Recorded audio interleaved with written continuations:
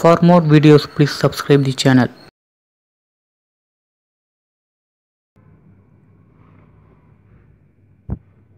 Hi viewers, நம்ம இன்னைக்கு பார்க்க போகிற topic foetal circulation. Foetal circulation அப்படின்னா ஒரு பேபி மதரோட யூட்ரஸ்குள்ளே இருக்கும்போது எப்படி அந்த பேபிக்கு பிளட் சர்க்குலேஷன் நடக்குது அப்படின்றத பார்க்குறது தான் ஃபீட்டல் சர்க்குலேஷன். ஸோ நம்ம ஃபஸ்ட்டு ஃபீட்டல் சர்க்குலேஷன் அப்படின்னு என்னன்றதை அண்டர்ஸ்டாண்ட் பண்ணுறதுக்கு முன்னாடி நார்மலாக, அதாவது ஆஃப்டர் த பர்த்துக்கு அப்புறம் எப்படி நமக்கு பிளட் சர்க்குலேஷன் நடக்குது அப்படின்றத ஒரு தடவை பார்த்துப்போம். ஸோ இதான் நம்மளோட ஹார்ட். இதில் பார்த்தீங்கன்னா நமக்கு பியூர் பிளட், இம்பியூர் பிளட். அதாவது பியூர் பிளட் அப்படின்னா அதில் ஆக்சிஜன் இருக்கும், அதாவது ஆக்சிஜனேட்டட் பிளட் தான் பியூர் பிளட் அப்படின்னு சொல்லுவாங்க. இம்பியூர் பிளட் அதாவது அதில் டீஆக்சிஜனேட்டட் பிளட், அதில் ஆக்சிஜன் இருக்காது. ஸோ இந்த டீஆக்சிஜனேட்டட் பிளட் எப்படி ஆக்சிஜன் ஆகி அது எப்படி நமக்கு மற்ற ரீஜியன்ஸுக்கெலாம் வந்து பிளட் சப்ளை பண்ணுது அப்படின்றது தான் பார்க்க போகிறோம். First, deoxygenated blood superior வெனக்கேவா and inferior வெனக்கேவா இந்த ரெண்டு வழியாக தான் ரைட் ஏட்ரியமுக்கு வரும். நம்ம ரைட் ஏட்ரியமில் தான் இந்த டீஆக்சிஜனேட்டட் பிளட் வந்து ஃபஸ்ட்டு கலெக்ட் ஆகும்.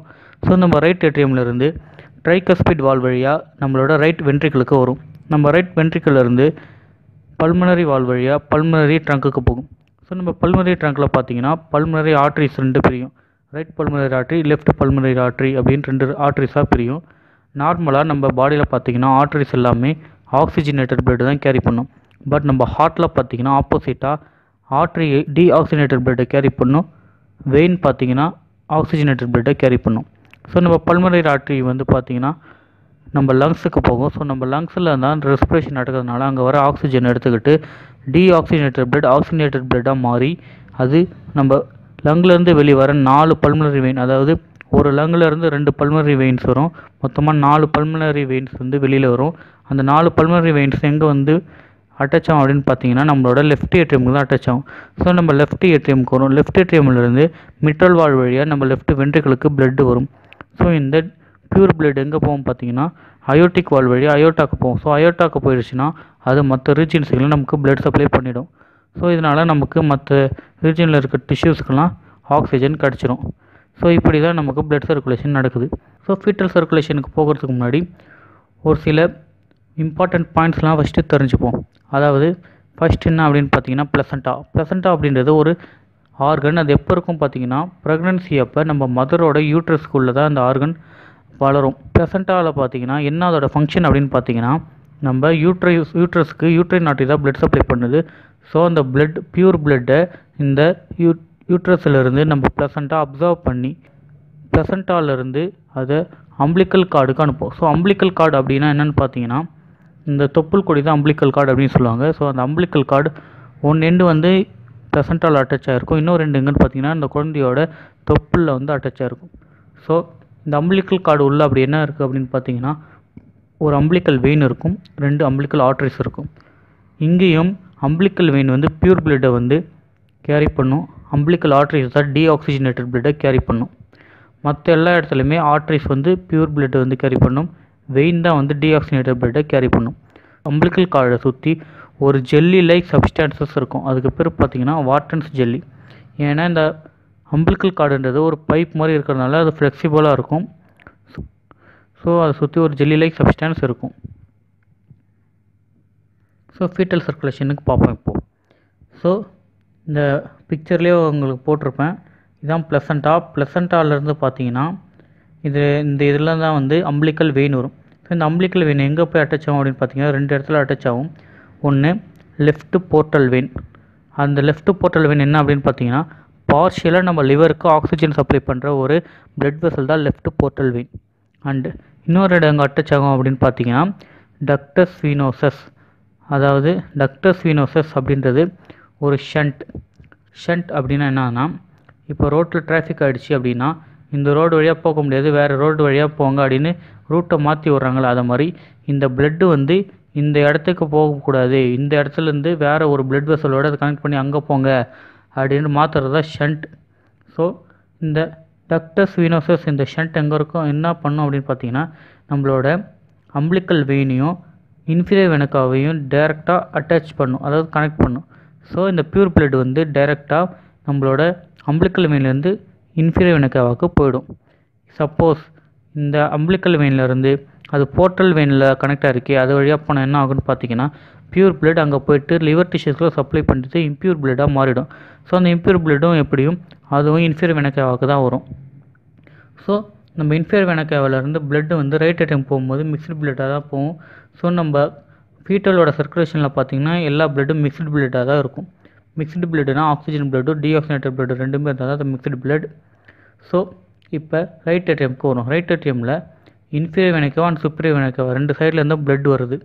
ஸோ இப்போ இந்த மோஸ்ட்லி இந்த ஆக்சிஜன் பிளட் எங்கே போகணும் அப்படின்னு பார்த்தீங்கன்னா அயோட்டாக்கு போனால் தான் நமக்கு வந்து மற்ற ரீஜன்ஸுக்கெலாம் ஆக்சிஜன் கிடைக்கும்.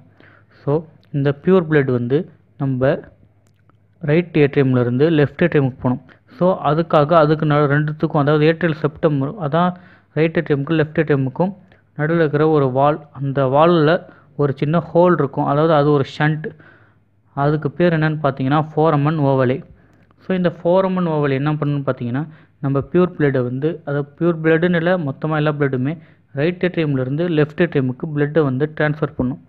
ஸோ இதனால் பிளட் வந்து ரைட் ஏட்ரியம்லேருந்து ரைட் வென்ட்ரிக்கிளுக்கு போகாது. ஏன் போகாது அப்படின்னு பார்த்தீங்கன்னா ரைட் வென்ட்ரிக்கிளுக்கு போயிடுச்சு அப்படின்னா அது பல்மனரி ட்ரங்க் வழியாக நம்ம லங்ஸுக்கு போகும். ஸோ ஃபீட்டஸ் வந்து யூட்ரஸ் உள்ளே இருக்கும்போது லங்ஸ் ஒர்க் ஆகாது. ஏன் ஒர்க் ஆகாதுன்னா நம்மளோட ஃபீட்டஸை சுற்றி அம்னியோட்டிக் ஃப்ளூயிட் இருக்கும். ஸோ அதனால் லங்ஸ் ஃபங்க்ஷன் ஆகாது. எப்போ அந்த குழந்தை ஃபஸ்ட்டு பிறக்குதோ அதுக்கப்புறம் தான் ஆஃப்டர் த பர்த் டெலிவரி ஆனோடனே தான் அந்த குழந்தை ஃபஸ்ட்டு மூச்சு விடும். ஸோ அப்போ தான் ஃபஸ்ட்டு அந்த குழந்தைக்கு ரெஸ்பிரேட்டரி ஃபங்க்ஷன் ஸ்டார்ட் ஆகும்.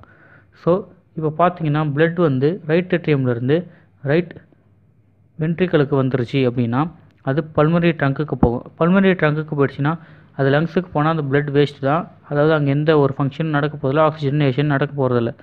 ஸோ அது மாதிரி நடக்காமல் தடுக்கிறதுக்கு இன்னொரு ஷண்ட் இருக்குது, அதுக்கு பேர் டக்டஸ் ஆர்டரியோசஸ்.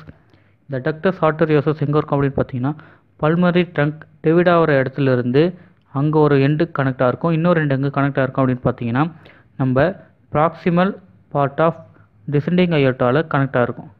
ஸோ இந்த ரெண்டுத்தையும் கனெக்ட் பண்ணுறதா டக்டஸ் ஆர்டரியோசஸ். இது ஒரு ஷண்ட்.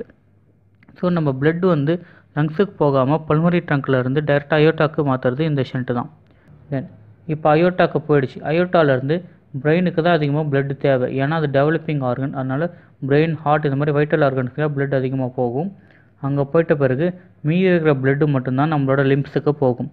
ஏன்னா குழந்தை உள்ளே இருக்கும்போது லிம்ஸுக்கு அவ்வளோவா பிளட் வந்து தேவையில்லை, அதாவது அந்த லிம்ஸோட ஃபங்க்ஷன்லாம் ஒன்றும் அங்கே இருக்க போகிறதில்ல. ஆனால் வைட்டல் ஆர்கன்ஸ்க்கு ஃபங்க்ஷன் அதிகமாக இருக்கும், அதனால் பிளட் அதுக்கு தான் அதிகமாக தேவை. ஸோ இப்போ வந்து பார்த்தீங்கன்னா அயோட்டாலேருந்து டிசெண்டிங் அயோட்டாக்கு வரும். டிசெண்டிங் அயோட்டாக்குலேருந்து ரெண்டு பிரான்ச் பிரியும், அதாவது இன்டர்னல் இலியா கார்ட்ரியா பிரியும். ஸோ அந்த இன்டர்னல் இலியா கார்ட்ரியில் ஆன்டீரியர் டிவிஷனில் தான் இன்னொரு ரெண்டு ஆர்ட்ரிஸ் வந்து அங்கே ஸ்டார்ட் ஆகுது. அந்த ஆர்ட்ரிஸ் பேர் அம்பிளிக்கல் ஆர்ட்ரிஸ். ஆல்ரெடி சொன்ன அம்பிளிக்கல் ஆர்ட்ரிஸ் தான் வந்து டீஆக்சிஜனேட்டட் பிளட்டை கேரி பண்ணும். ஸோ நம்ம உடம்புல வந்து டீஆக்சிஜனேட்டட் பிளட் எங்கே வந்து வரும்னு பார்த்தீங்கன்னா இந்த அம்பிளிக்கல் ஆர்ட்ரிஸ் தான் கேரி பண்ணி எடுத்துகிட்டு வந்து ப்ளசண்ட்டாக உள்ளே போகும். ஸோ இப்படி தான் ஃபீட்டல் சர்க்குலேஷன் நடக்குது. தென் இந்த ஆர்ட்ரிஸ் எல்லாம் என்ன ஆகும்னு பார்த்தீங்கன்னா லிகமெண்ட்ஸ் ஆகும். ஸோ அதாவது அம்பிளிக்கல் வெயின் வந்து லிகமெண்டம் டீரிஸ் அப்படின்ற ஒரு லிகமெண்ட்டாக மாறிடும். இது எங்கே இருக்கும் பார்த்தீங்கன்னா நம்ம லிவரில் தான் அட்டாச் ஆகிருக்கும், அதோட பார்டரில் அட்டாச் ஆகிருக்கும். அண்டு அம்பிளிக்கல் ஆர்ட்ரிஸ் வந்து பார்த்திங்கன்னா மீடியல் அண்டு லேட்டரல் அம்பிளிக்கல் லிகமெண்ட்ஸாக இருக்கும். இது வந்து நம்ம அப்டாமினலில் இருக்கும் இந்த லிகமெண்ட்ஸ். அண்டு டக்டஸ் வீனோசஸ் வந்து லிகமெண்டம் வீனோசமாக மாறிடும், இதுவும் நம்மளோட லிவரில் தான் இருக்கும். அண்ட் டக்டஸ் ஆர்டரியோசஸ் லிகமெண்டம் ஆர்டரியோசஸ் இது நம்ம ஹார்ட்டில் எந்த இடத்துல பார்த்தோமோ அங்கேயே அது லிகமெண்ட்டாக மாறிடும். தேங்க்யூ ஃபார் வாட்சிங் this video. For more videos please subscribe our channel. Like பண்ணுங்கள், ஷேர் பண்ணுங்கள், மறக்காமல் சப்ஸ்கிரைப் பண்ணுங்கள். தேங்க்யூ.